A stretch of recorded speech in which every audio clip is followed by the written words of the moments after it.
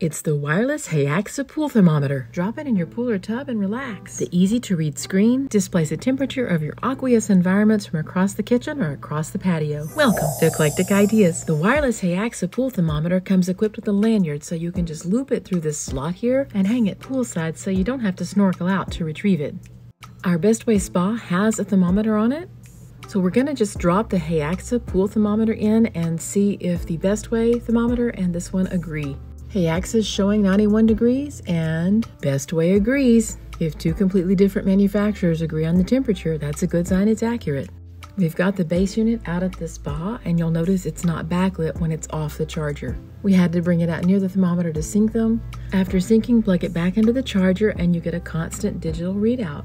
The display brightness is great when the sunlight's streaming through the window, and the display at night is bright enough to read across the kitchen. At a glance, I can realize that I need to go turn on the spa heater. We set our spa to 91 degrees, and Heyaxa shows she's holding steady. Tonight's weather is a balmy 74 degrees with 50% humidity at 8:05 p.m. Let's unbox the Heyaxa pool thermometer and see what's inside. The first item out of the box is a charger, and then you get this sleek-looking thermometer. You get a tethering lanyard, and here's the base unit to display our temperature readings remotely. Common troubleshoot scenarios are on the back, and here is your user manual, and it goes through all the various setup and features. So here's our charger. Let's connect the base unit to the charger using this port. Our display screen is on. The set mode button gives 3 levels of brightness to adjust the backlight or turn it off. For the time function, keep holding the set mode button. Hit the minus button. You'll see 24 hours. Hold the minus button and go to 12 hours. Hit the set mode button on the left, and with the plus button on the right, you can set your time. We got our time set, and right here it says 24 degrees Celsius. Well, we want Fahrenheit, so we're going to press the plus button for Fahrenheit.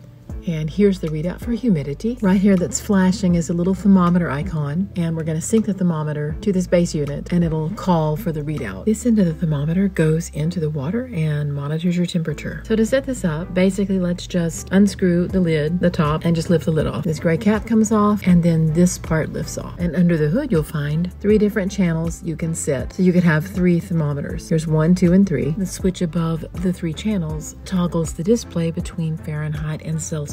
We want ours in Fahrenheit, so we'll just leave it there. For demonstration purposes, if you lift this top plastic off, you'll see there's a little rubber or silicone gasket underneath it, and that's what's going to make the unit nice and watertight. Let's fit that cover back on snugly. Now under the lid, we have the battery compartment, and this just slides out to hold 2 AA batteries. Pop your batteries in this tray, and this only fits in one direction. To signal our thermometer, we're going to set the channel to 1. Now the light will come on, and when that happens, just screw the top back on your thermometer. Now that thermometer icon in the middle of the display, it's going to show it set to channel 1. It's showing the temperature right now in channel 1, 2, and 3. Back to channel 1. Just keep pressing this minus key, and the base unit's going to show that it's signaling that thermometer. And when the light turns red, it should automatically match channel 1, 2, or 3, whatever you have it preset for. And there it is. There's the red, and it's adjusted. Lab test. Now that the unit's synced, let's sync the unit.